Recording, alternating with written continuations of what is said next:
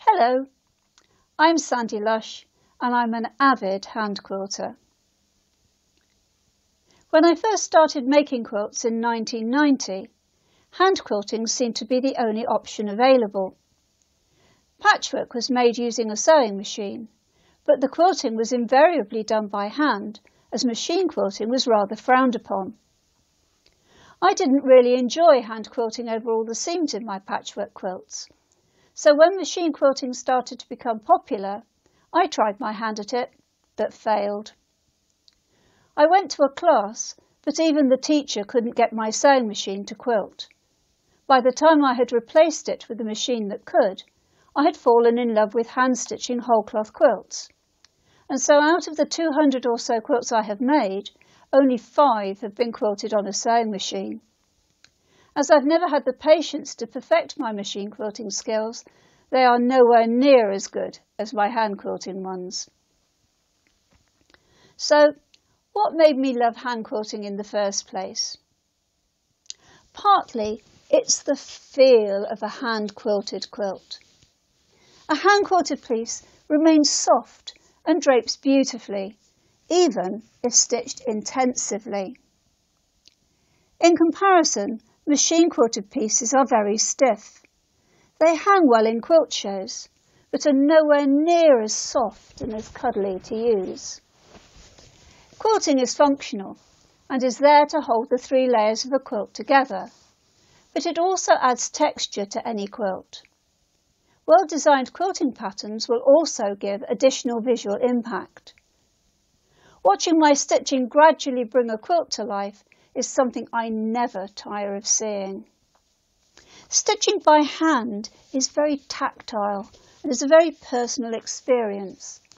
It may be slow, but not only is it pleasurable, it is also sociable.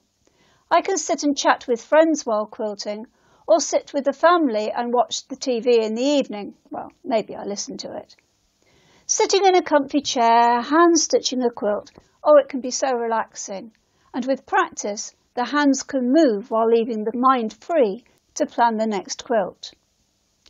Hand quilting is also portable.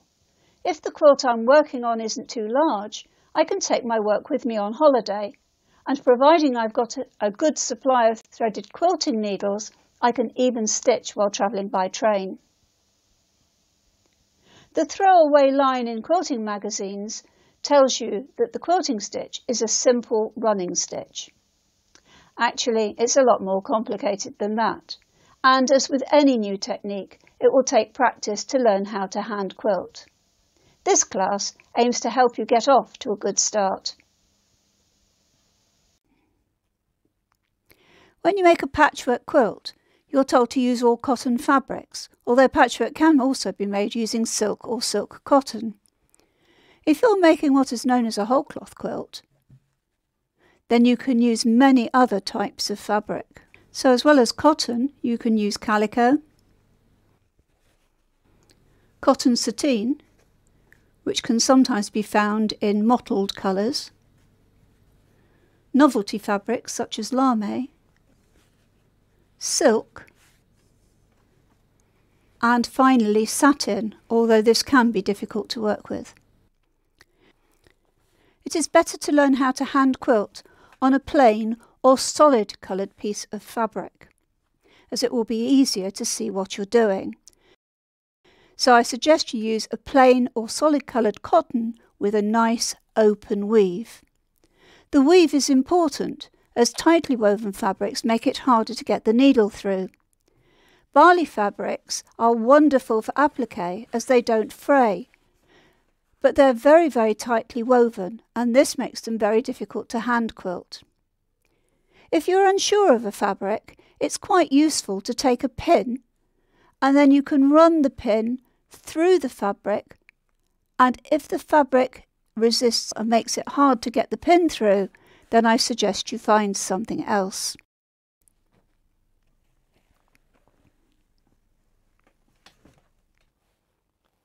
If you use a printed fabric, the pattern can be distracting, and that makes it harder to get nice even stitches.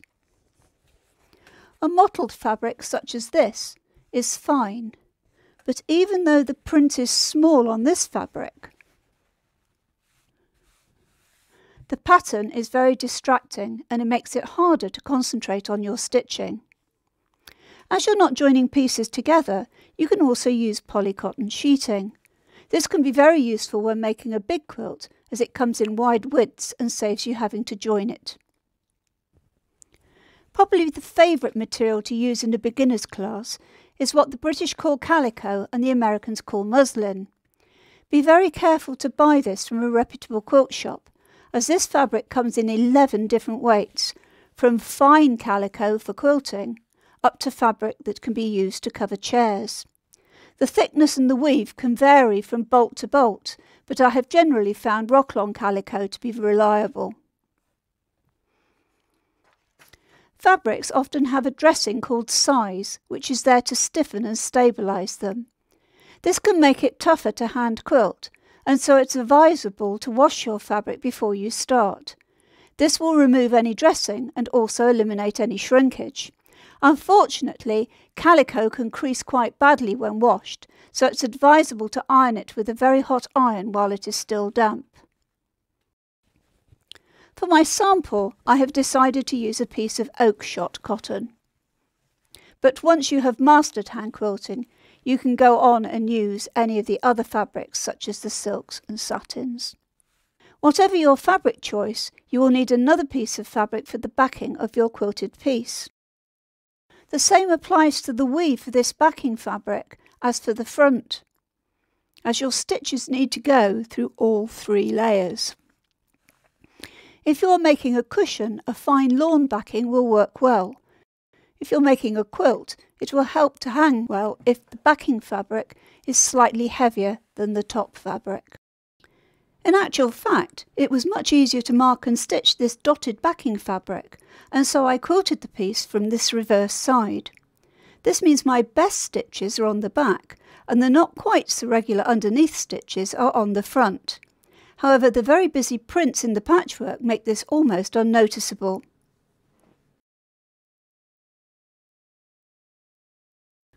Whatever backing you use, it needs to have a nice open weave.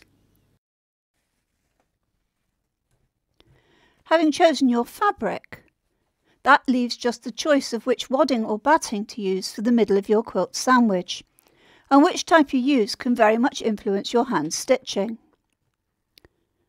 There are a bewildering number of waddings available, and they can be roughly divided into 2 types.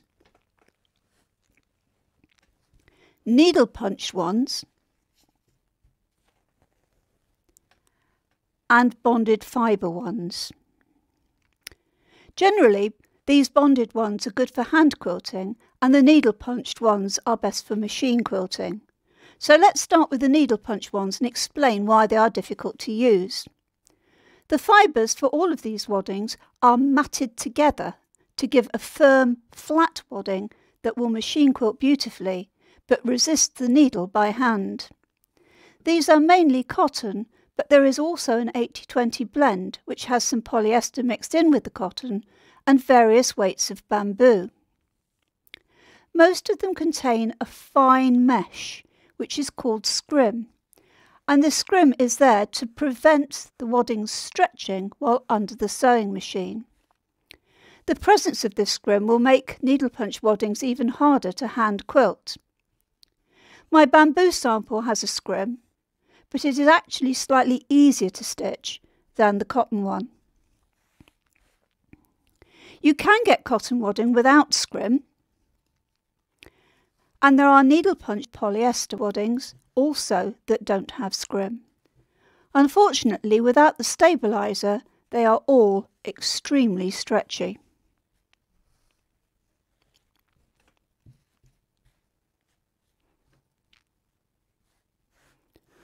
Cotton and bamboo waddings often contain small dark flecks, which may show through very fine fabrics such as lawn. Some are cleaner than others, but to avoid the problem, there are cottons which have been bleached.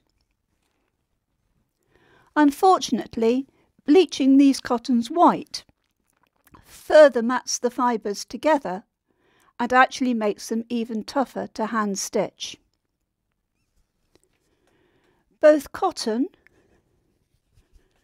and bamboo will both shrink when they are washed, but they will become softer when they are washed. But the shrinkage is about 3 to 5%, and this can be either a blessing or a curse. It's annoying to have to carefully pre-shrink your cotton before use, as you have to be extremely careful to only soak but not agitate while it is washing.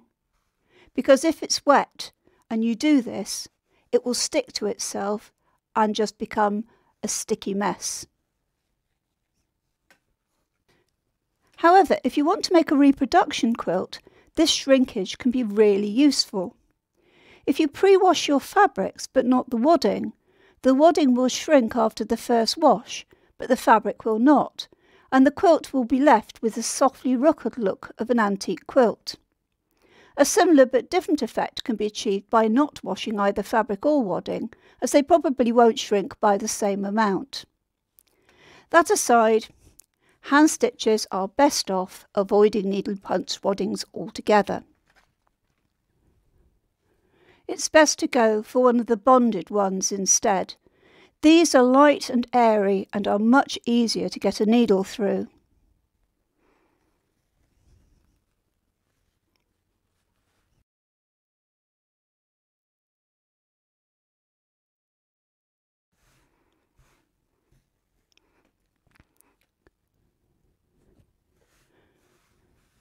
Compare the stitching between these two samples.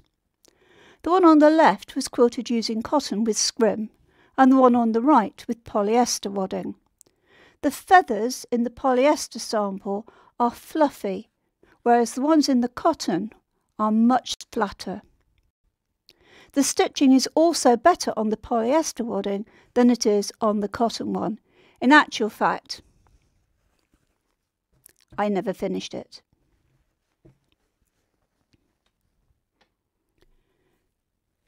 Here is a piece of cheap polyester. Now this is thin in places, but thicker in others. And it's going bobbly now because it's getting old. But compare this to a piece of Hobbs polydown, and the Hobbs polydown is beautifully smooth but thicker. In actual fact, you will receive more regular stitches with the polydown than you will with the cheap polyester, because this has fibres that are siliconized and the needle just slips through this one. This one is more likely to give you even stitches, as this one, being patchy, will give you small stitches where it's thin and bigger stitches where it's not. If you really prefer the flat look of cotton, then this is Hobbs Thermal, which is a thermally bonded polyester, and it will give the same effect as cotton, but be actually much easier to use. Polyester waddings are less expensive and an excellent starting point for hand quilting. However, these are hot and sticky to sleep under, because they do not absorb moisture like the natural fibre waddings such as cotton and bamboo. Fortunately, there's a solution. This is Hobbs organic wool. It is a bonded natural fibre and it is wonderful to both hand and machine quilt. I personally prefer the pre-packaged variety rather than buying it by the metre off the roll because I think it's slightly thinner. Of course, this is much more expensive than the other waddings, so start on the polyester, but do consider this one when embarking on your masterpiece.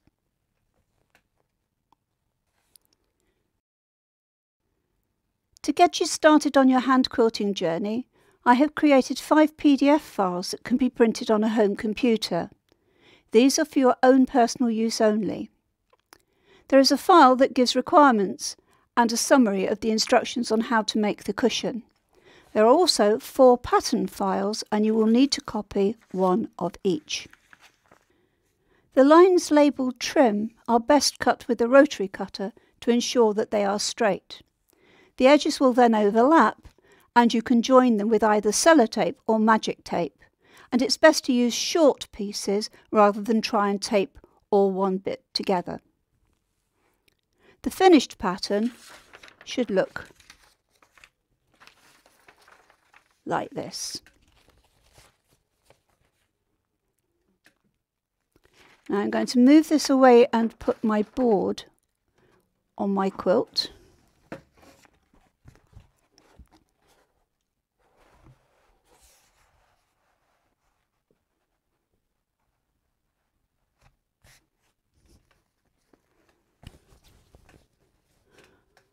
I washed and ironed my fabric, but now I need to cut my square. I could either measure it on my board and cut it with my rotary cutter, or I can simply fold the top corner over to the bottom edge, and now I can cut that either with my scissors or with a rotary cutter. And as I'm sitting, I'll do it with my scissors.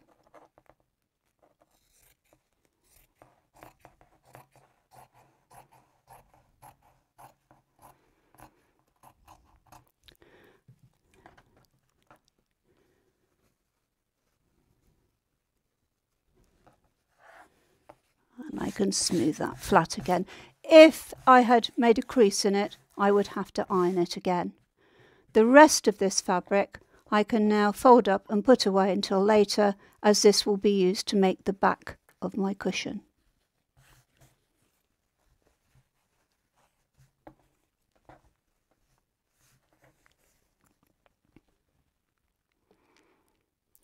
To get the design onto my fabric, I'm going to bring my pattern back,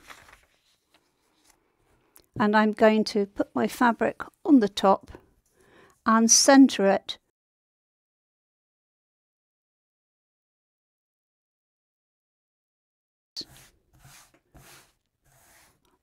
and looking at that, I think that needs ironing again. So here's my re-ironed piece. Oh, grief. I'm going to place the fabric onto the pattern so that there's about the same amount of fabric spare on each side. It is actually quite tempting to fold it to find the centre, but then I would crease it and then I would need to re-iron it again anyway. And I'm now going to pin the fabric and the pattern together so that I can move it without either of them slipping. And I'm only going to pin them at the corners.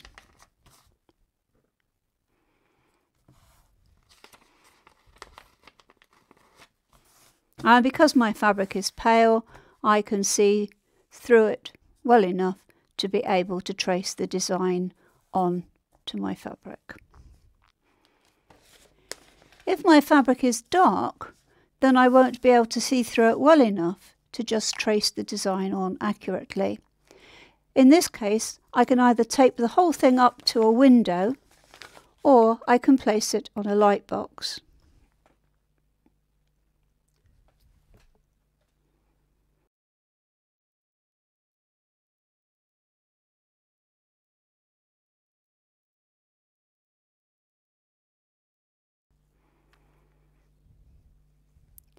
When using a light box, it can be quite difficult to see where you have marked, but if you lift a corner and then look along, you can normally see which parts have been marked and which parts have been missed.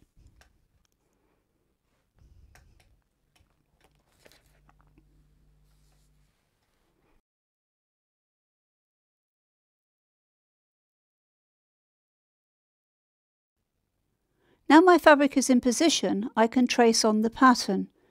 And again, there is a bewildering number of quilt markers to choose from. There is dressmaker's chalk and dressmaker's pencils a soapstone marker, a variety of water-soluble pens, quilter's pencils,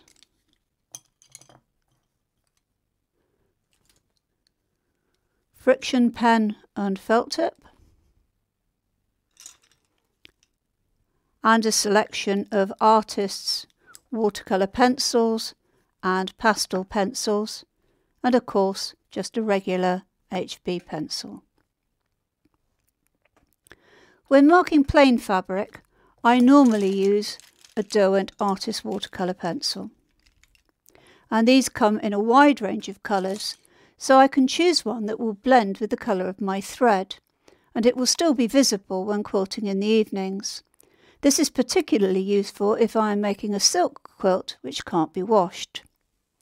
On the rare occasion I'm using a white fabric with white thread, I tend to use a pink pencil rather than a grey one, as grey will make the fabric look dirty.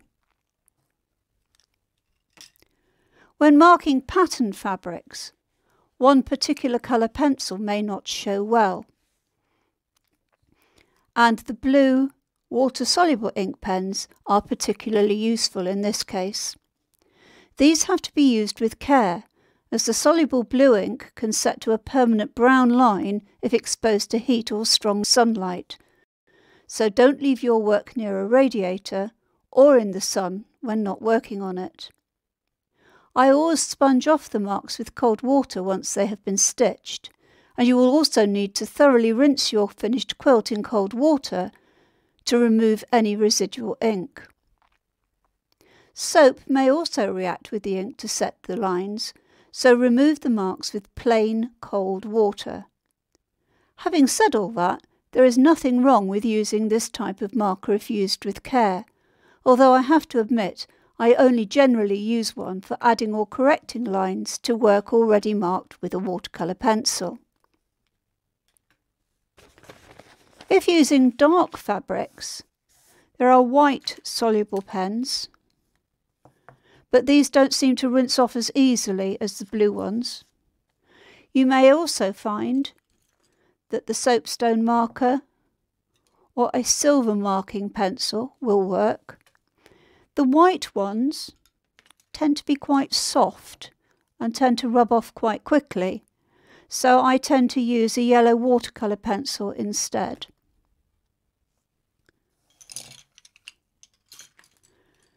Both the blue and the white ink pens come with tips of 2 different sizes.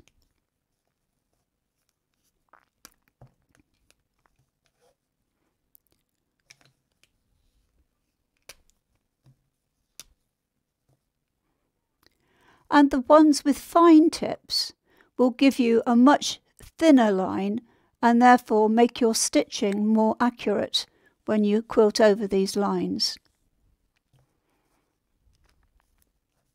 Oh, and don't even consider the air-soluble markers because the ink will be gone long before you finish stitching.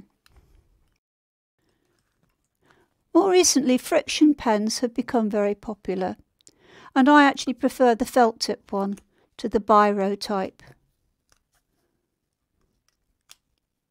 The lines from these can be removed by rubbing or with the heat of a hairdryer. The lines may have become invisible, but the ink is still there because if you put the work in a freezer, the lines all reappear. Again, the ink will need to be thoroughly washed out to prevent chemicals in the ink damaging your quilt in the long term. In the end, you might just decide to use a regular HB pencil. But if you do, please make sure you can remove it when you've finished quilting, as there are antique quilts out there that still have dirty looking pencil lines 150 years after they were made. So out of all those choices, my preference is for a nice, inert artist watercolour pencil. And now I need to choose my thread to know which colour pencil I can use. It is usual to use cotton thread, as polyester can be difficult to handle. Also, when using polyester wadding, the polyester fibres in the thread can attract those in the wadding and bring them up to the surface and give your work a fuzzy appearance known as bearding. Not only does cotton thread come in many different colours, it also comes in different sizes.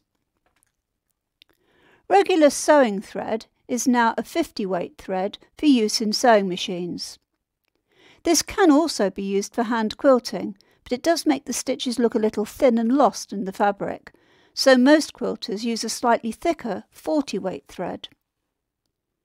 Dedicated quilting threads for both hand and machine are now all 40 weight threads. I personally prefer the more pliable machine quilting threads for hand quilting, as the dedicated hand quilting ones tend to be stiff and don't stitch well on the fine satins and silks that I like working with. There are several popular and readily available brands of quilting thread. King Tut has a wide range of variegated threads and a few solid colours. Metler has more solid colours than variegated ones, and Wildeye sits somewhere between the two. For colour choice, the best range of variegated thread is the King Tut, and for solid colours it is another thread called Orifil. Orifil is becoming more readily available and comes in a huge range of solid colours and a limited range of variegated ones. This thread also comes in different thicknesses. There is a 40 weight thread, but I actually prefer their 28 weight thread as it gives my quilting stitches better definition. Coats Cotton has a limited colour range of both 40 and 30 weight threads, the latter being sold as top stitching thread, as is this Gutermann Sulky. If your stitches are large, they will look better with these slightly thicker top stitching threads. You could use also anything up to a 12 weight thickness thread. There are several sizes of perlé thread, and this one is a size 12, as well as Orifil, which is on a red spool, and Wonderfil Fruity. All of these will still go through the eye of a big-eyed quilting needle. When learning to quilt, it is very tempting to use thread that exactly matches your fabric.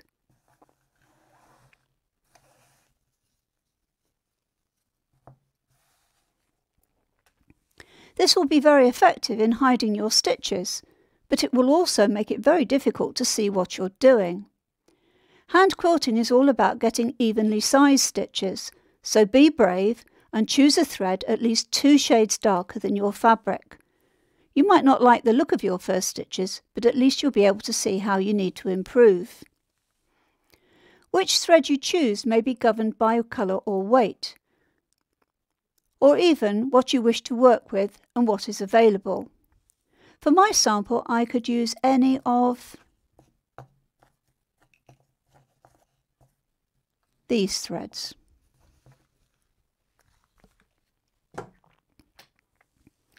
However, this one is too pale and that one is too thick. Any of the remaining threads will work. They may look too dark, but if I open out the spools,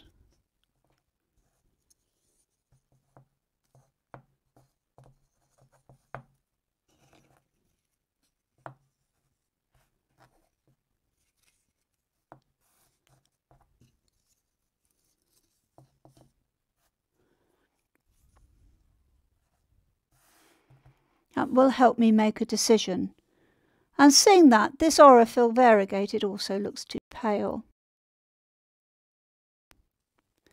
The rest will give good stitch definition, so now I have to choose one. And I think that the golden colour of the Metler goes better with my yellow fabric, so that is the one that's speaking to me.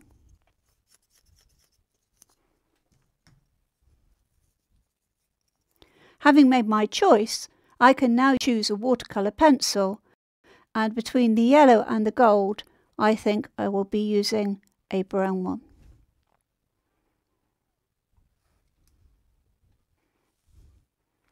I'm going to move the thread and mark up the pattern. I have a nice sharp point on my pencil, and I will aim to trace with a single line rather than feather each movement. It's important to trace carefully, and feathering will make a thicker line than a single line. Try not to make any mistakes, because you might think that you will fix those when you come to them later, but actually by the time you come to stitch you'll have forgotten all about it.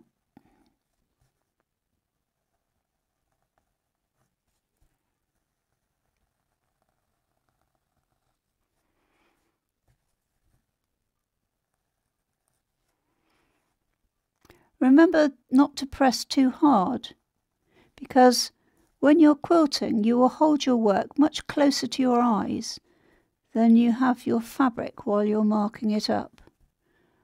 And pressing too hard will cause a thicker line and also make the marks much more difficult to remove should you need to wash your fabric afterwards.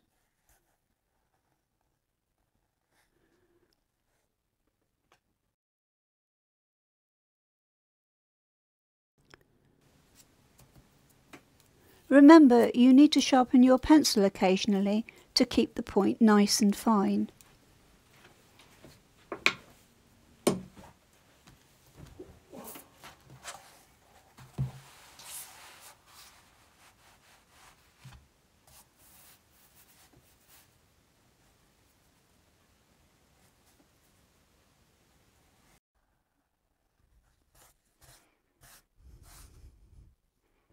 So now I've got the main design on, and now I'm going to put the outer line one, which is only really a guide to the size of the finished piece. And if you have any pattern that has straight lines on it, then straight lines are always straighter if you draw them with a ruler.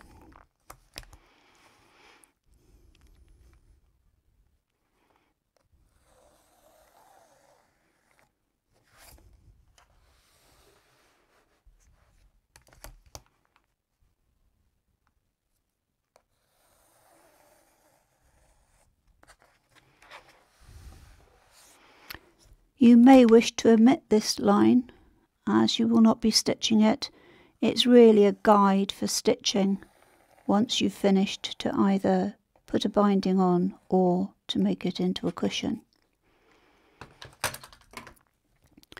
Right, so here is the finished bit all marked up, and to check that I've got everything marked, if I take a couple of pins out and lift it up, I can look without the pattern underneath to check that everything is there. If you've made small mistakes, nobody will notice. If you've made a big mistake, then make the same mistake in all 4 quadrants, and then everybody will just think it's part of the pattern. I'll take the pins, and now I can take the pattern away. And here is my marked piece. Notice that the lines do look faint, and it's very, very tempting when you work on a light box to press hard, because you absolutely have to see what you're doing, but the thicker lines actually make much more difficult stitching because you haven't got an accurate line to follow. But now this is marked up, I can make my quilt sandwich. So I'm going to move this out of the way. And here is my piece of washed and ironed lawn, which I am going to be using as my backing piece. I'll smooth out the creases on that.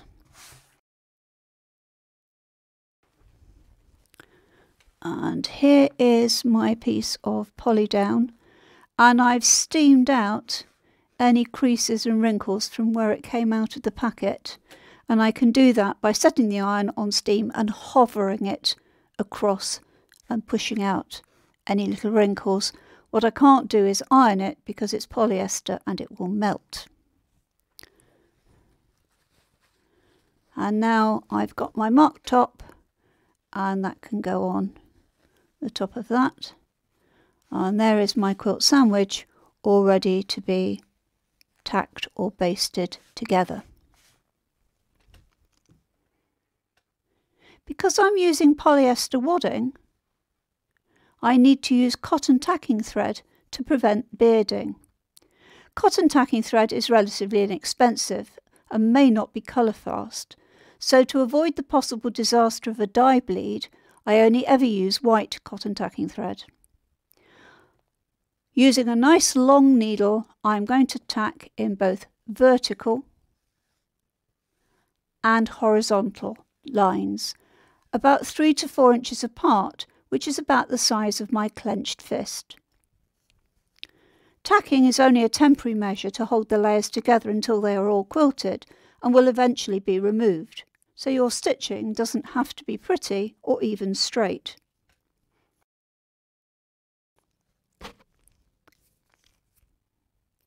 With a small piece like this, it doesn't really matter where I start my tacking stitches.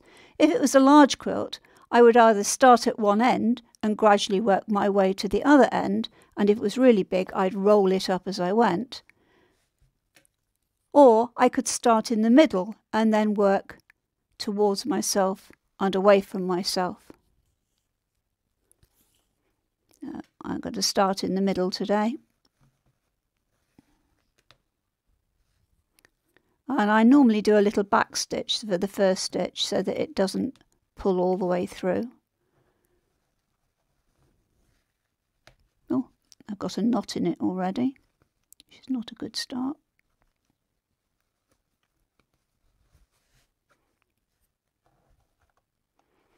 And there's no point trying to avoid the lines that you've marked, because actually your quilting stitches will go through to the other side, so if they're not on the top, they'll get caught underneath anyway.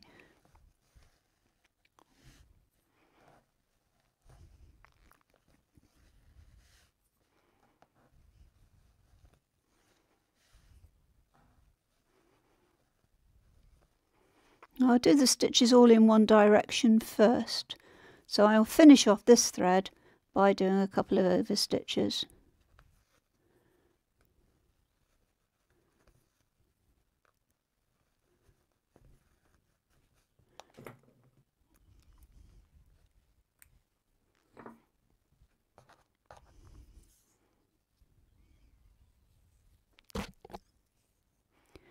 And I will now do another row here and another row here, turn the work round and do those lines. So I will finish up with 1, 2, 3, 4, 5 horizontal lines of basting.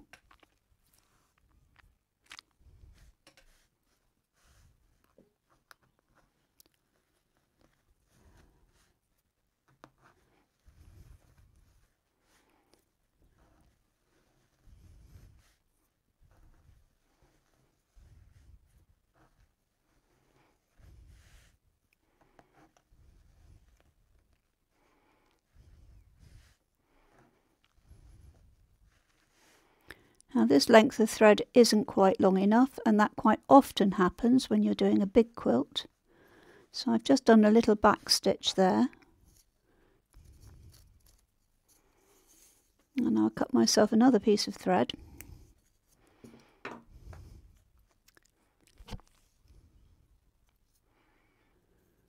Make a nice big cobby knot in the bottom of it. Put that in where the last little stitch is.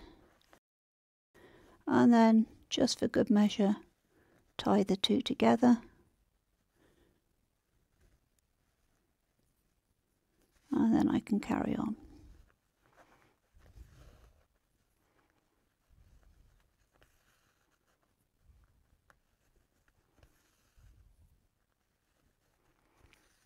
And I've got enough thread left to do another row.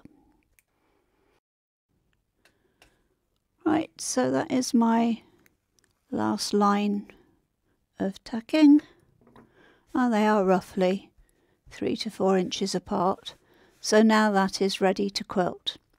And for my quilting I always use a 14-inch quilting hoop, and this one's a nice beech one.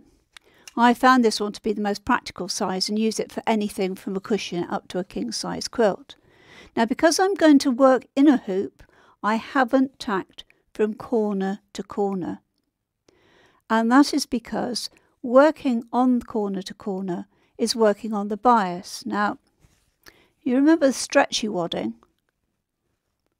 Well, all fabric has some stretch in it, and some waddings are stretchier than others, and the last thing I want to do is work on the bias and stretch anything.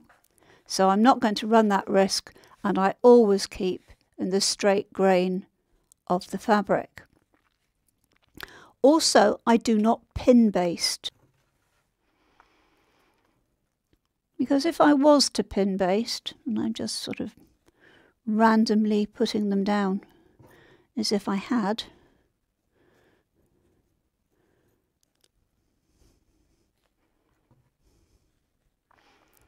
when I went to put my work in my hoop, there's always one, if not more, that are in the wrong place. And if they catch, they can bend and then be very difficult to remove, and actually quilting and wire cutters are not good companions.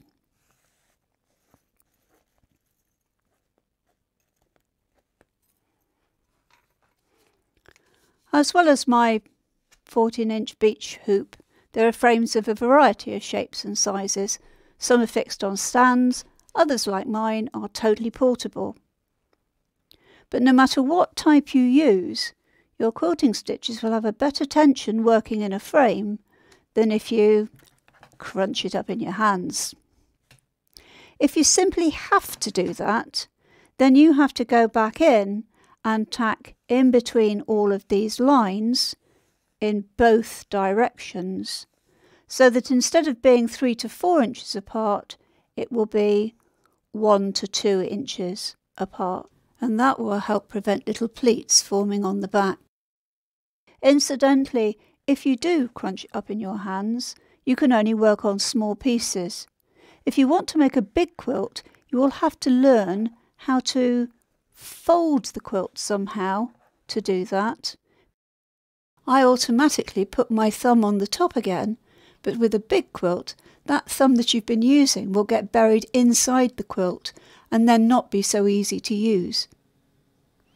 It is usual to start in the centre of your work, and that is because if there are any little pleats in the fabric or any extra little bits of wadding that haven't relaxed, they can be pushed to the outside and not get trapped inside the quilting.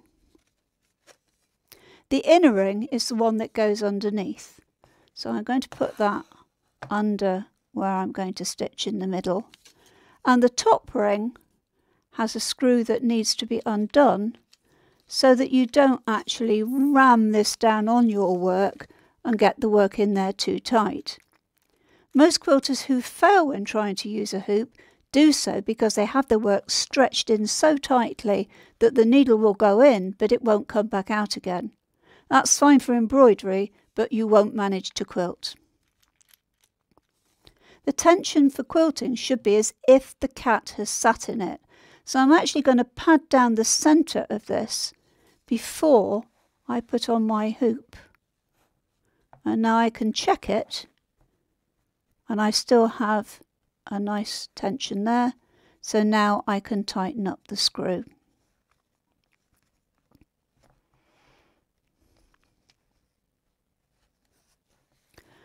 Sometimes where that top ring fastens, a little pleat can form there. You can either take the hoop off and start all over again, but it's easier actually to make sure that you don't work in that particular area and move the hoop on before you do work there. Quilting is different to simple sewing, and for it I need thimbles. I actually wear 2 thimbles, one on the top middle finger and one on an underneath finger. It can be quite a challenge to find thimbles that are comfortable, as this is a very personal thing. I usually lend out a collection of thimbles during a quilting class, and these are all ones that have proved popular. As what I need in a thimble on each hand is different, I will divide them into top and underneath thimbles.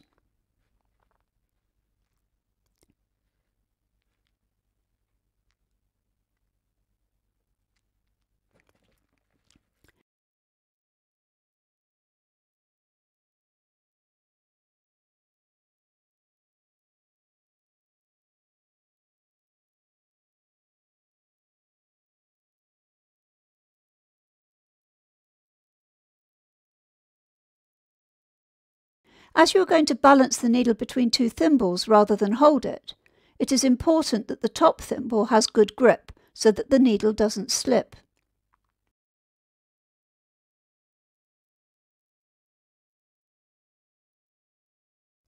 My personal favourite for the top hand is a ridged thimble, as it will grip the needle from both top and from the side. You could use a silver thimble. There are some very pretty ones, but unfortunately the grip on this one is minimal. If you have swollen joints, the clover thimble will stretch over them. So will this comfort thimble, which is also extremely useful for anyone allergic to metal.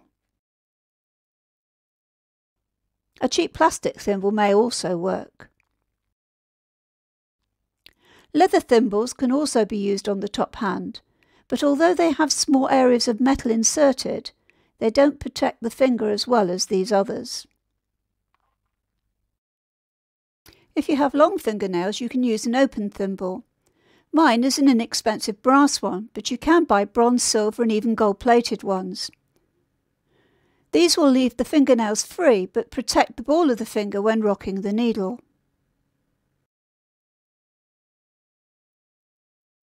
This colonial stick-on thimble also works well as it has good grip. It can be purchased either singly or paired with a smooth version for use on the underneath finger. Protecting the underneath finger is more problematic.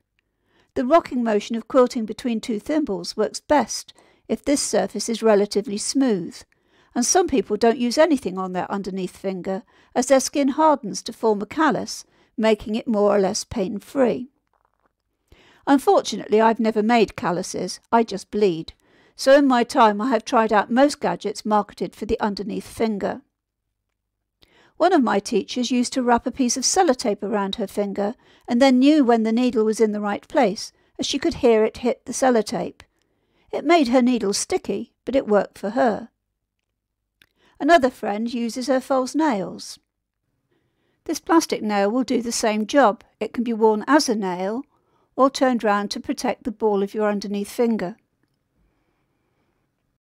All of these work with a varying degree of success. Again, it's very much personal preference. My two pretty silver thimbles are ideal for my underneath finger, but as I wear holes in my underneath thimbles, I wouldn't dream of using them.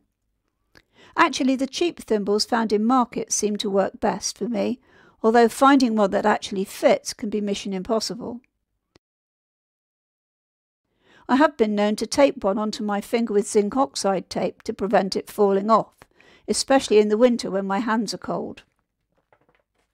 It may take time to get used to an underneath thimble, and wearing one when not sewing can help you become accustomed to one. For students who really hate having a thimble on their underneath hand, I have found that these thimblets to be far and away the most popular alternative.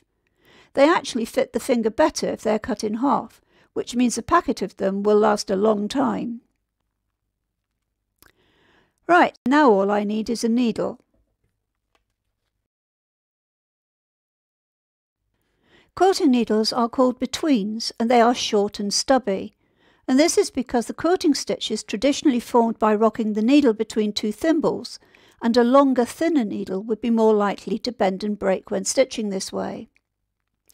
When I first started quilting, it was a challenge to thread these small needles, but fortunately there are now several brands that come with a big eye, and that makes it much easier to thread the needle and allow you to use some of the thicker threads. Needle size is again by number. With threads, the finer the thread, the bigger the number. With needles it's the same principle. As the number increases, the size of the needle decreases, with the smallest needle being a size 12. There is a theory that a smaller needle will give you smaller stitches, but I don't recommend starting with anything smaller than a size 10. I personally prefer using a size 10 needle as I can load more stitches onto that than the smaller size 12. When using a thicker thread, I may go for a slightly larger size 9 needle. You can buy betweens needles as packs all of one size, or in a pack containing several sizes. This may be your best option, as you can then try several sizes to find which you are most comfortable using.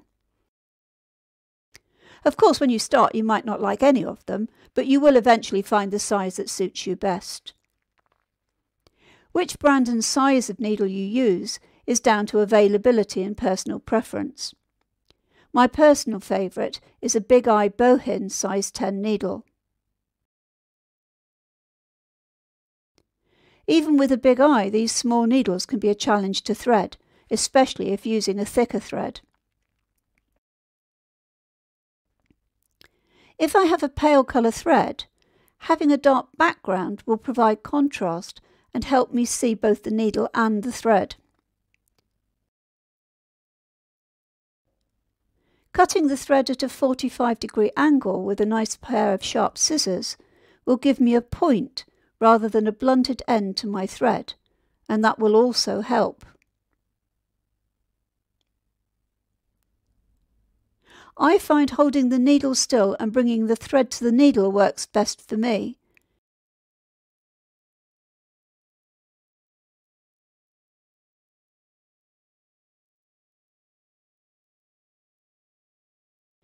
But if you find that difficult, try holding the thread in your thumb and first finger and bring the needle down onto it.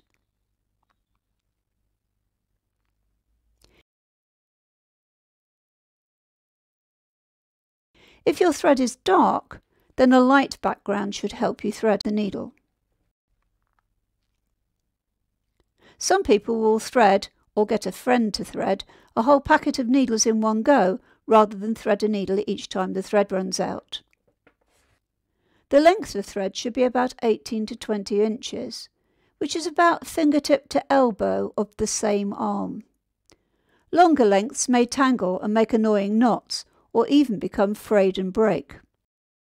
There is a school of thought that says you should use the thread in the orientation it comes off the spool, so that the first bit of the spool is the end that goes through the eye of the needle.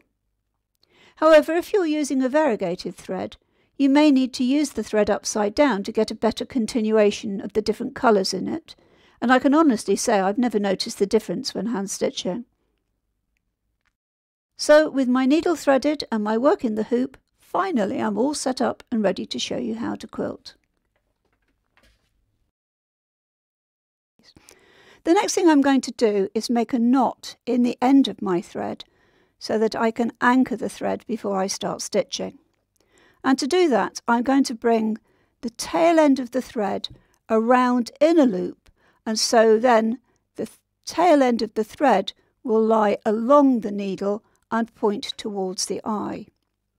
That way I can then pick up both the eye of the needle and the tail end of the thread in my thumb and first finger of my sewing hand, and use the other hand to wrap the thread 1, 2, 3, 4 times round the needle. Now I'm going to hold those threads and the needle, give the needle a little push and then pull it through. And what I should have at the end of it is a freestanding French knot. Now that knot is going to go inside my quilt sandwich, so it's going to get anchored in the wadding. And I am going to now decide where I'm going to start stitching so that I know where to anchor the thread. And the sweetest part for quilting is in the centre, but actually there are a lot of lines converging in the centre, and that might make it quite difficult to make it look neat if every end started and finished in the middle. And so the best bet is to go to the base of one of the small hearts, and then you have got a nice gentle curve all the way round to the base of the opposite small heart before you actually have to worry about where you are going. That will give you time to concentrate on trying to master the quilting stitch. So I'm going to start here, and I'm going to bury the knot in the wadding, but what I won't do is put the needle in the direction I'm going to stitch, because that would leave the knot and the tail over here. If I bring the needle in the opposite direction, that will help when the tail is laying in this direction, that when I come and stitch back over it, it should help to anchor that thread. So to make sure that I'm only going through into the wadding, I have now put my finger underneath. That way I will know if I have hit my finger underneath, and as I don't do pain, I will make jolly sure that that needle only goes in under the line that I'm going to stitch and in only as far as the wadding. And then when I pop the knot, it gets stuck in the wadding, and then I can start stitching. That tail is too long. Because that is quite long, I could actually pull it back, get my scissors and cut it. However, there is a quicker way, and that is simply to put the needle back in, but only just under the fabric, not into the wadding. And then if you gently rotate the needle, then that tail should disappear. And then I can pull my thread just to make sure that it is still well anchored. So having now anchored my thread, I'm ready to stitch. So I need to put on my underneath thimble. And I'm going to use my first finger today. Now when I start quilting, I'm going to balance the work in the hoop on my little finger and my thumb, which leaves any of those fingers free to wear the underneath thimble.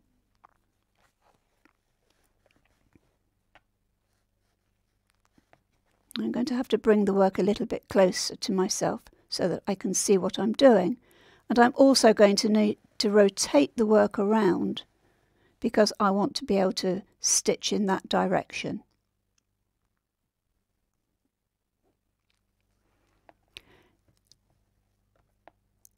Here is my underneath thimble. Can you see it wiggling backwards and forwards? I can also actually see that tail, so I'm going to try and make him lie a bit straighter under the stitching. There we go. I am going to have that thimble there ready to put the needle onto it, because what I'm going to do is balance the needle between these two thimbles. I'm not going to hold the needle. So I need this underneath thimble here ready for the needle to go on top of it.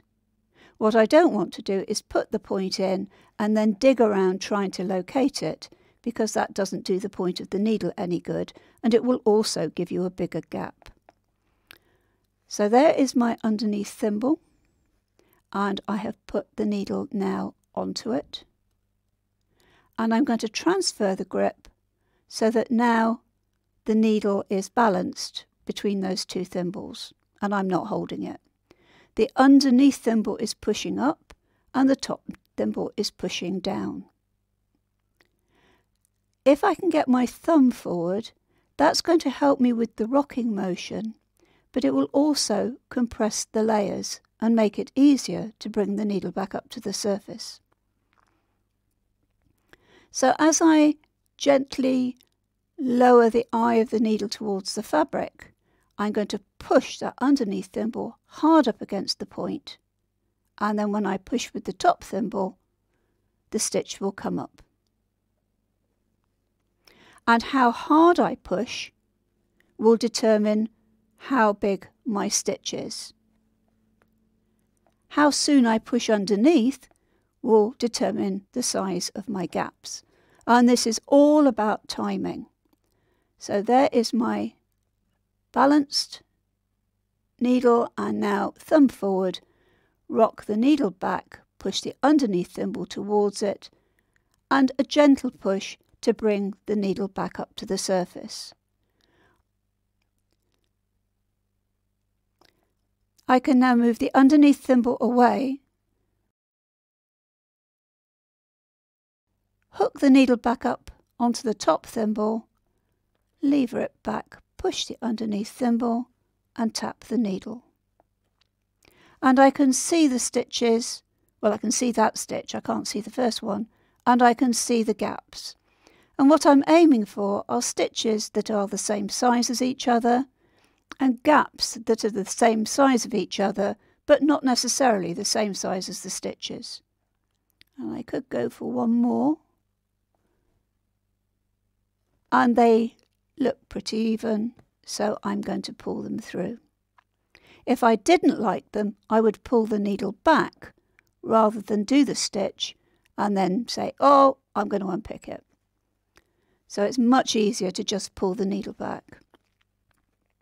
Now at home, I quite often just sew that first stitch, but my underneath thimble is there and I still push it against the needle before I push with my top thimble. And then I will open my hand up and do the other stitches. Now those don't look the same size, so I will do them again.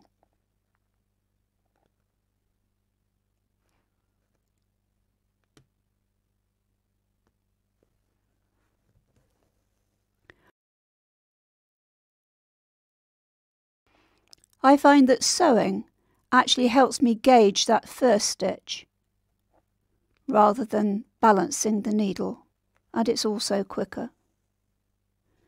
Now I'm getting about 3 stitches on my needle at a time because I've been doing this for a very long time, but you'll probably find that you can only get 1 or possibly 2 when you first start.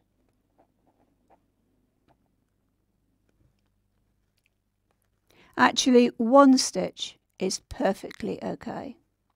It just makes it slightly harder to gauge whether your stitches are even. But to start off with, you'll probably only be too glad to get stitches at all, so I wouldn't worry about that too much. If, when you come to finish this piece, you really don't like these first stitches, that's the time to go and fix them, i.e. remove them and replace them with some better stitches. But don't just constantly do a few and unpick, do a few and unpick, because you'll just spoil the fabric and get frustrated. This takes time.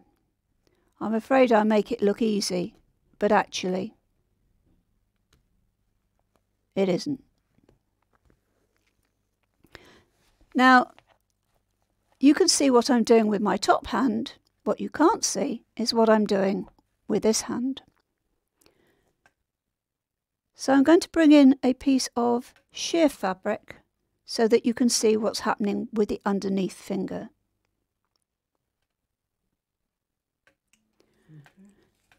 So here is a piece of sheer fabric, and this is very, very slippery, so I am not going to get perfect stitches. It's also in a small hoop, which means that for this one, I'm going to have to actually hold on to the hoop. I can't balance it, it's too slippery, too small, and I can't stitch like that. So when I hook my hand over the hoop, the only bit I can reach in the middle for the sweet spot is actually my middle finger, where I've been using my first finger before. So for this bit, I'm going to change and put my thimble on my middle finger, because that has a much better reach. Now when you start and you find it difficult to have the thimble on the underneath finger, you'll find that if you put the thimble on that finger, you'll use that one. And then when you put the thimble on that finger, you'll use that one. So if you're not used to thimbles and you can't make up your mind which finger to use, put a thimble on both until you've made up your mind. Right, so here is my underneath thimble at an angle, pushed up, ready to meet the needle. And I'm now transferring the grip and not holding the needle. Look how the fabric is compressed when I put my thumb forward. I'm going to lever the needle, push the underneath thimble, and then push the top thimble to bring the needle forward. And again, how hard I push will govern the size of my stitch. So there's the balancing, thumb forward, lever and push, lever and push, lever and push. And one more for look. lever and push. They're not particularly even, but only I can see that because it's shiny. If I do my sewing per stitch, it is exactly the same. I do the same with the underneath thimble, then open up my hand and I lever and push, lever and push, lever and push. And if I do it again without talking, they might even look even.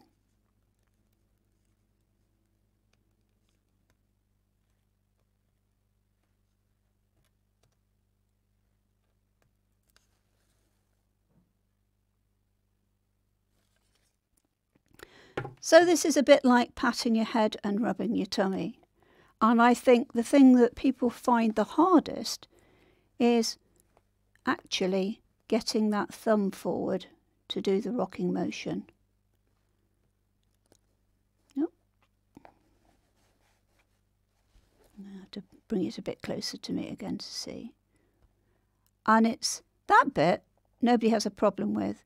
But if you keep doing it that way and clutching hold of the needle, what you're doing is actually putting strain on your base of your thumb and in your wrist, and that can translate to a pain right up your arm.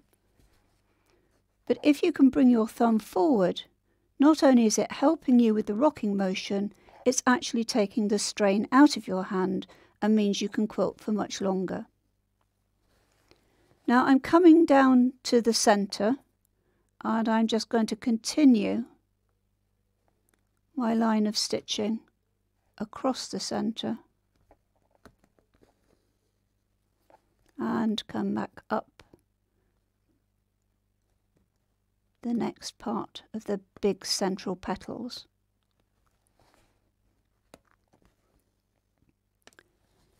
And I'm going to do a gentle curve rather than try and change direction and go back the way I came. And I'm going to work my way up to that point and then decide where I'm going next, which will be determined by how much thread I have left. So I'm just going to quickly go away and do that, and then we'll join again when I get to here to show you what to do next. Okay, so I have now come up to the base of the small heart opposite where I started. And I think at this point I would like you to run your fingers along your stitching, because you shouldn't really be able to feel them. They should just be nice and smooth, just like regular stitching. And the reason I'm saying that, I'm going to bring in another piece. Because those of you who crunch your work up in your hands instead of using a hoop to work, will probably pull your work far too tight. And instead of sewing and keeping a regular tension, you will pull it tighter and you will be able to feel the stitches like a fishbone instead of just a nice smooth surface. So if you don't use a hoop, don't smock, just sew. And just one more point, if I am using my thumb to compress the layers, if you crunch it up in your hands, the reason you do that is to use this thumb. What I'm doing when I quilt is I'm also using a thumb, but I'm using the thumb on the same hand as my top hand. So we're both using the thumb, it's just a different one. So it's worth persevering with trying to use a hoop and use the thumb on your top hand rather than on your other hand. Right, so back to here at the base. Now I could change direction and come back around to where I started. And if I roughly lay my thread, I have enough to do that. But I could also start going around this small heart. And if I come round and carry on my curve upwards and go around the heart that way, it will then leave me free to come back round and go around the other heart. So if I bring the pattern in, I have started there, gone around, and I am now here. I'm going to go and I'm going to stitch around to this point, and then I can either continue my heart and go back in and finish that half petal later, or I could go around to here, slide the needle into the wadding, do that half petal, and then slide the needle back and come back and stitch. Or I may run out of thread, and if I run out of thread, it would be okay to run out here or here, but not halfway round a curve. So I'm going to actually have to stitch this to decide where I'm going. And now I am working towards the edge of the work in the hoop. I'm going to have to hook my thumb over to stabilise the hoop. And the first few stitches are going to be fine, but the next little bit, that curve is going to be quite tight compared to the gentle curves I've been stitching so far.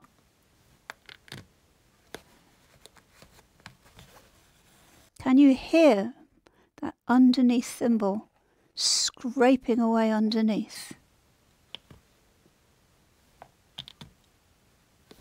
This is why I don't use those pretty silver thimbles underneath, because they get holes in and I wreck them very, very quickly.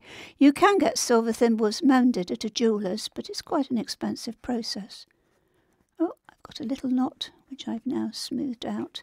Sometimes the end of your thread here gets a little rough, and you can either wet your fingers and smooth it and hope it stays together, but if it catches again, I will cut that tiny bit off.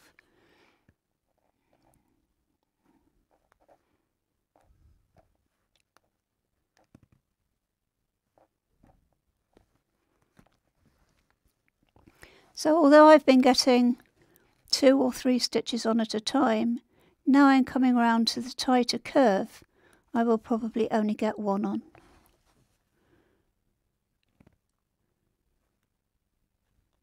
I can still get 2 there, and the next time will only be 1.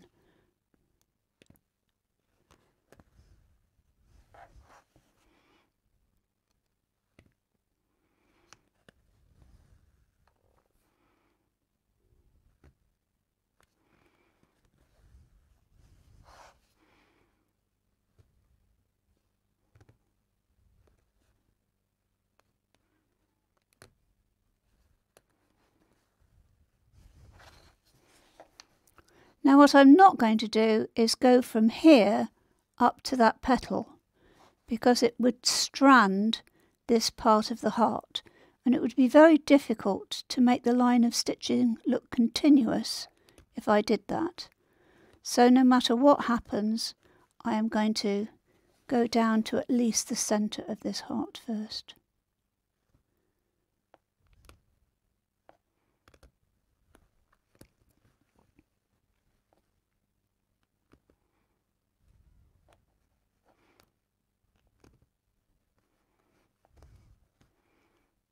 Now I have to decide, have I got enough thread to slide it back up and do that petal?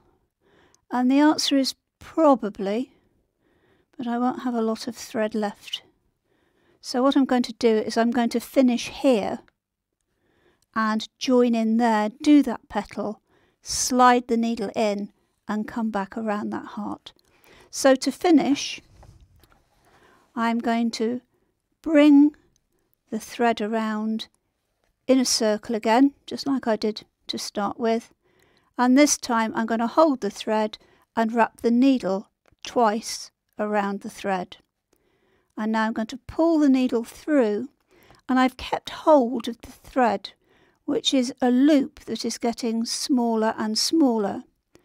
And when it is small, I will put the needle through that loop, And then when I pull on the end of the thread nearest me, it will tighten the knot, and at the same time I push the knot down on the needle. And what I have done is I've pushed it far enough that I've got enough thread between where it came out of the fabric to the knot to make one last stitch. And because I'm coming up to a point, I'm going to go back in the direction I've just stitched and pop the knot. If I had done that somewhere along, say, where these lines intersect, I could have gone underneath where I'm going to stitch, because stitching over it would help to anchor the knot. Now I'm going to get my scissors and pull the thread taut, and holding the scissors horizontally, snip the thread above the fabric, not too close to it, and then scratch the hole closed. So I'm now going to join in another thread and start there. And when I have stitched around to here, we will come back and show you what I do then.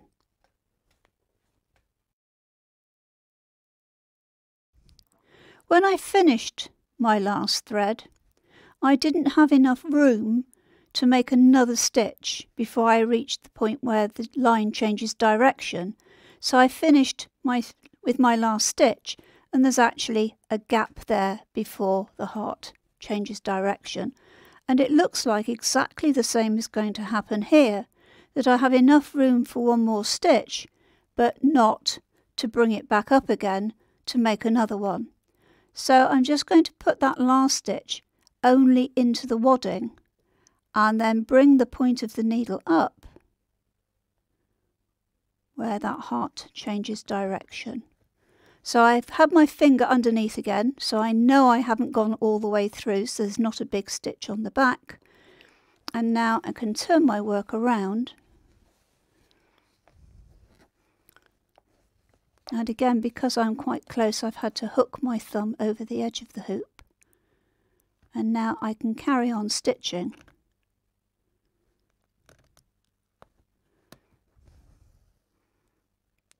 And that now looks as if that line is continuous.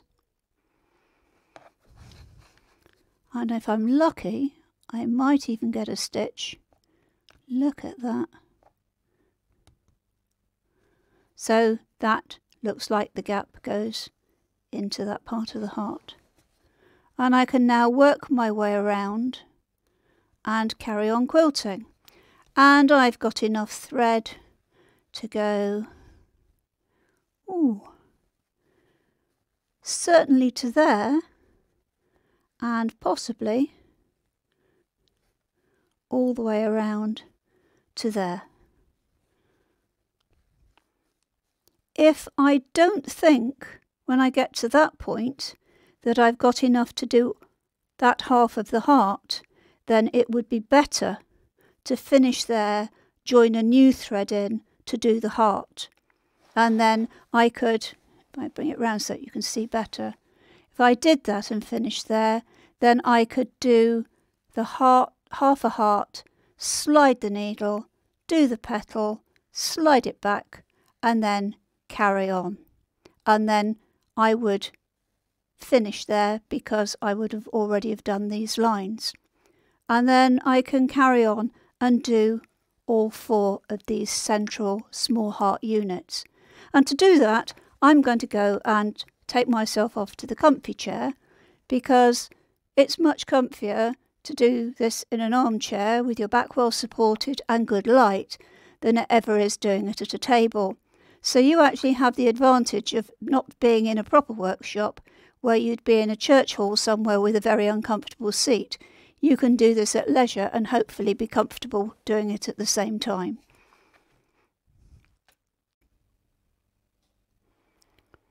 So now I've done all of this centre, and looking at it, the finishing line here is definitely not good.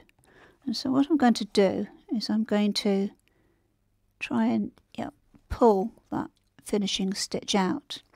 Now I've got a nice big needle with a huge eye on it, because it would be very, very difficult to thread my small quilting needle with such a small piece of thread. So I'm going to put my finger underneath to make sure my needle doesn't go all the way through to the back. And I'm going to put the needle in where the stitch should have finished.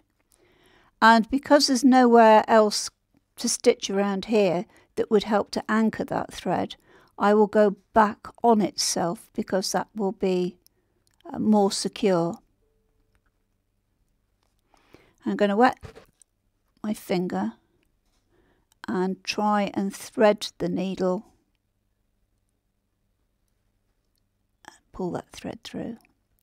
If it didn't go through easily, I would have poked it through with my quilting needle.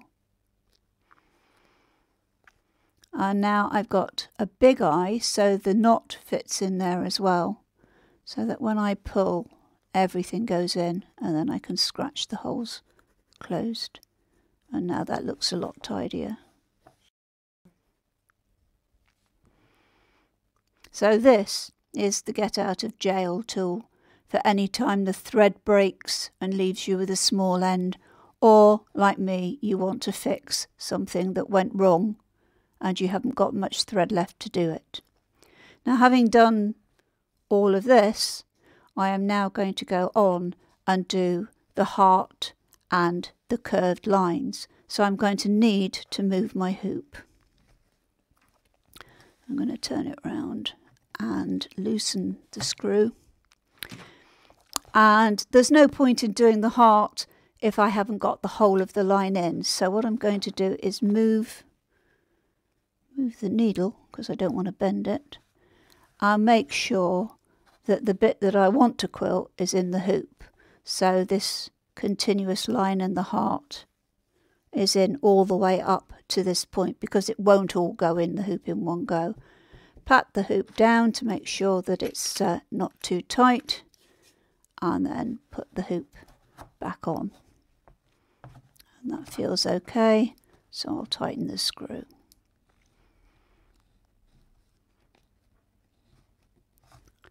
Now I could start here and go around the heart and then either go up here or around here.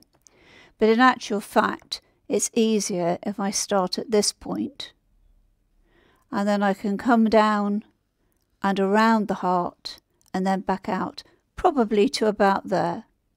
Because all these lines converge here, it's actually easier to start and finish at a point where the line just changes direction rather than where all these lines will be joining.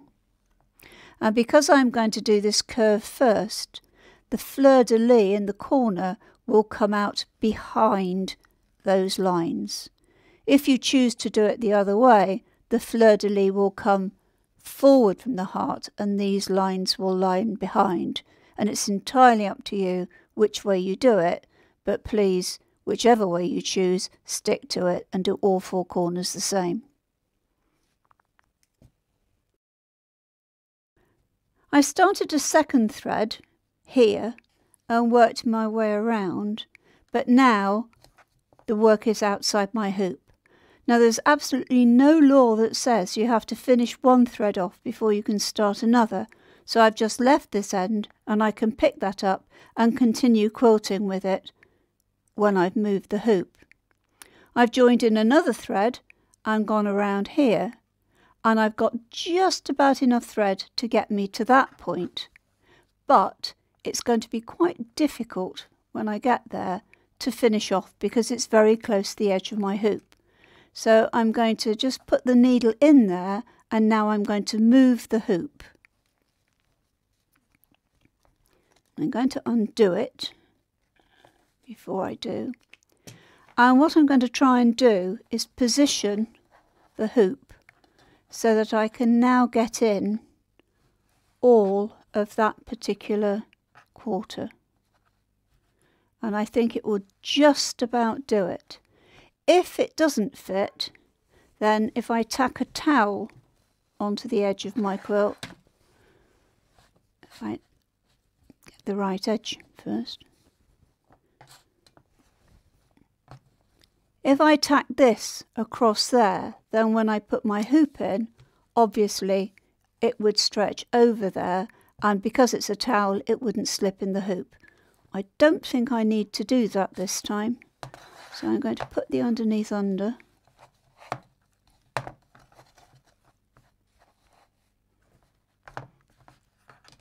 And pat it down a little bit. And it's not quite in there, so I'm going to move it up a little bit more and put it down. This is a bit loose, but I'm working over here, so it shouldn't bother me. I'm going to tighten the hoop. And then what I can do is I can finish this thread here, because I probably am really stretching it to try and get over there. And then I'm going to join in and go around. If it doesn't quite work because it's very close, then I'll join another piece here and go around, and then just finish off those couple of stitches without a hoop. And then this centre piece I will treat separately and start here and work around and finish there. When I've done that, then I can move to the next quadrant and finish that one off and work around until I've done all 4. So now I'm coming round and I'm almost finished, and because this is the last little bit, it's very, very faint, and I'm not sure that I can see the marks along that curve clearly enough to make it match that side. So what I've done is I've printed another pattern piece and I've cut out just this segment, and then I can line it up with what I've already stitched.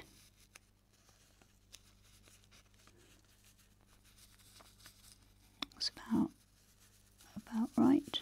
Let's get it into there. And now here's my blue fine line water soluble pen. Oh, I've moved it.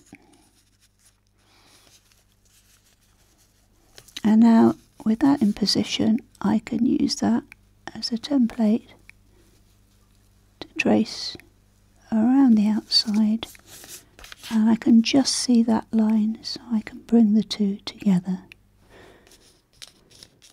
And now I have an accurate line that I can finish my quilting.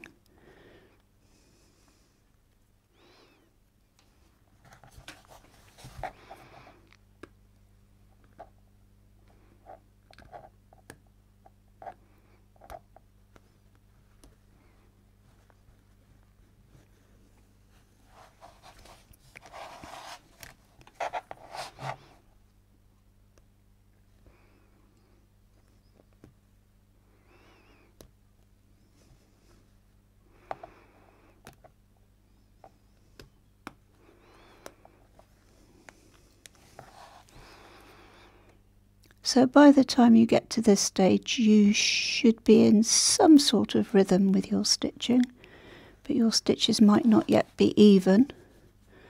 And if they're not, if your stitches are smaller than the gaps between, it is much easier to make the stitch bigger by pushing a little bit harder than it is to ever try and figure out what's going on underneath.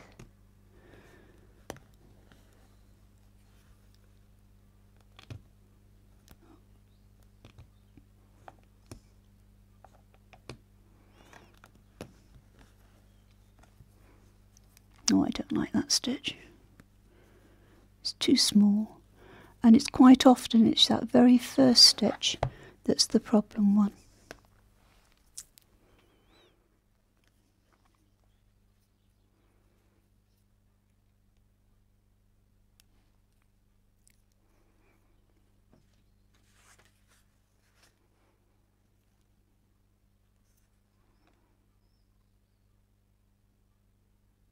Oh, can't do it.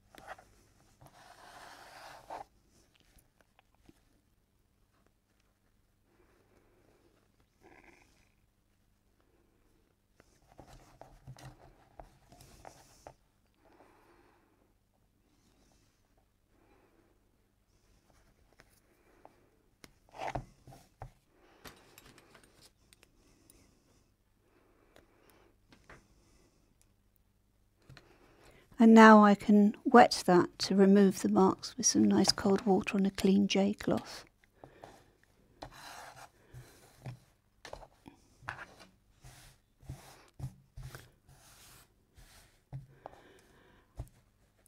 My stitches have all gone through to the back. There are very, very few missed, and that's because that I have been quilting for quite a long time now. And my stitches aren't as even on the back as they are on the front. And that's because I'm concentrating on getting my front stitches looking nice. Providing you get 60 to 70% of your stitches through, then the whole thing will hold together. And that is the whole point of quilting, is to stitch 2 bits of fabric with a warm layer between them and keep the 3 together, especially when they're washed. So don't worry about the back, worry about the front until you've got some more confidence and practice in your quilting. And if you can get the front looking nice, then you've done a very fine job. I'm going to just wet that ink off and let it dry.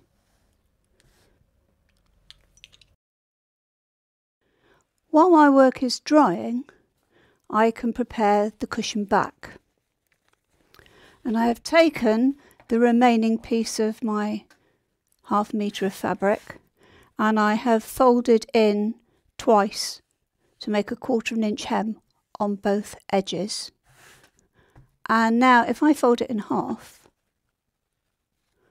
and crease that line,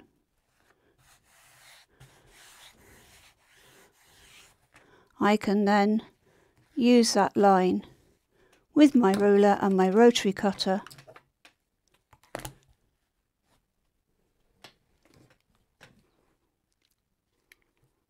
to divide that piece in half. So now I've got my 2 cushion back pieces.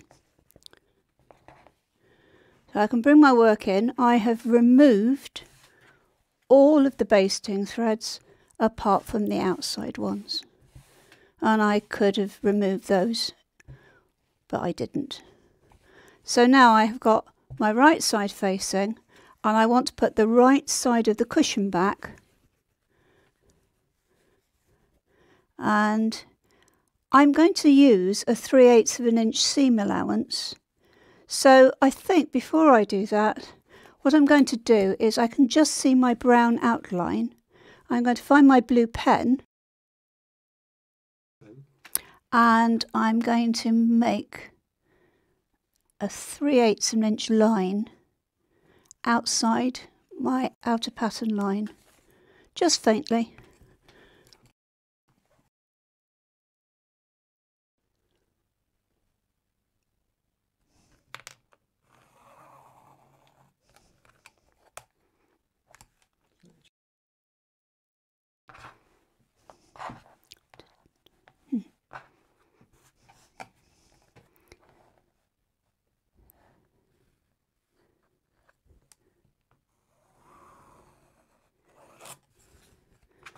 And it's quite faint, but I will be able to see it to line up the fabric.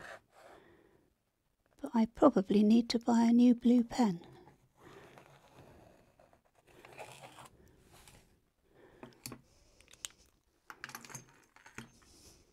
Now, having done that, I can now use the blue line to put my cushion backs up against.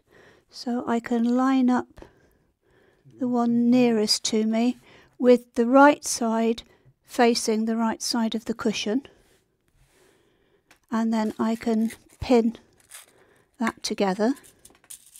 I'll only put a couple of pins in for now.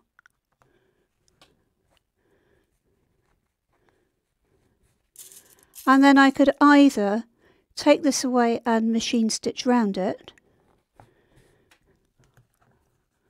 or I can just add in the next cushion back, again with the right side facing the right side of the cushion and pointing inwards to the centre of the cushion, and I can line those up as well. And if I'm careful, I can make sure they overlap, and then what I'm going to do is machine stitch around the whole thing. and I'm going to use a 3/8 of an inch seam allowance because that's what I marked with my blue pen. So my stitching should come out on the outer line that you marked on your pattern. And I can stitch this all in one go, so I could decide to just machine stitch here and then add this one, and then machine stitch there, or I can actually just pin everything on and then machine stitch around the whole thing.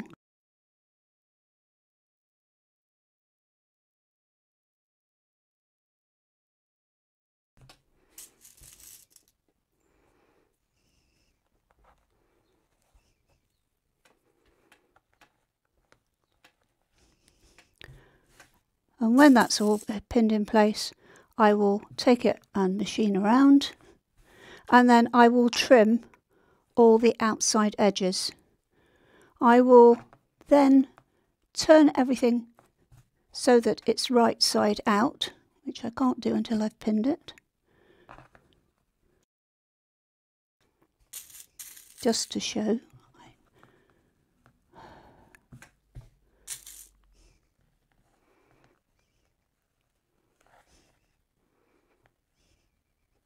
So when that's all machine stitched, you will turn it inside out and you will have an envelope back.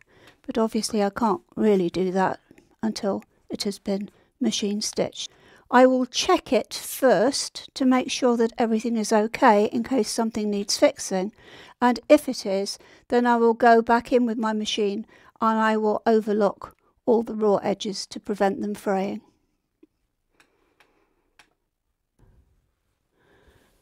So here we have the finished cushion, which has now been trimmed, and I have gone around it. It's still a bit damp at the corners where I still had a little bit of blue pen.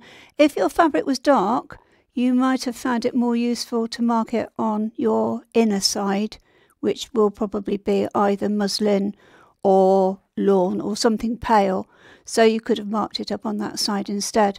Now it's time for the great reveal. I have no idea what this is going to look like, but I pull it all inside out.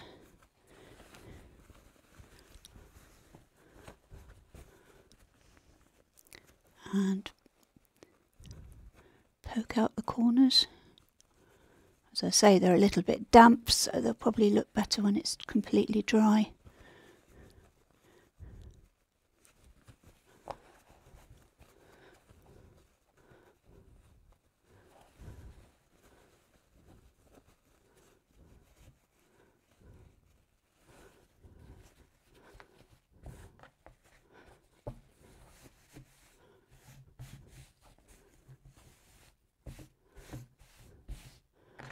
And here is the finished cushion.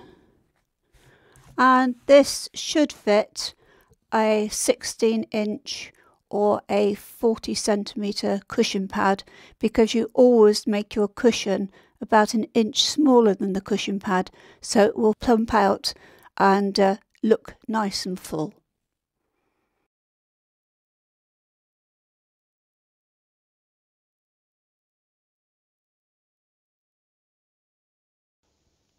So there you have it. And here is my finished cushion. I may have made it look easy, but I'm afraid it isn't. Mastering any new technique takes time and practice, and hand quilting definitely takes both. Some people take to it straight away, but I wasn't so fortunate, and it took me quite a long time to crack it. As someone new to hand quilting, here are the key points to remember.